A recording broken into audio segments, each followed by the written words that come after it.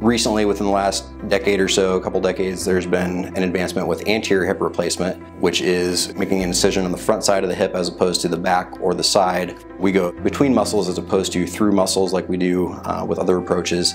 So it's a little bit nicer to the soft tissues in that regard. If you're concerned about how that incision is going to look, it might look a little bit nicer on the front side. Just kind of a individualized thing on as far as where you'd like to have that incision. Stability-wise, it's a very stable construct where less concern for dislocation as opposed to other approaches. Studies have shown that within the first 6 weeks, anterior hip replacements tend to be a little bit faster recovery.